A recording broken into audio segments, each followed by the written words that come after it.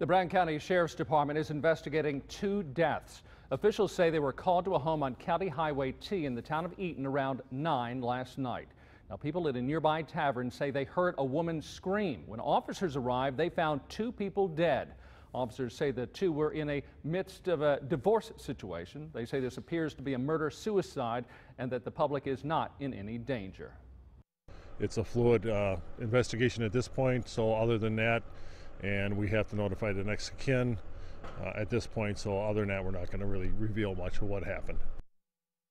Officials tell us that more information regarding this incident will be released tomorrow. We will bring you the latest information as it becomes available.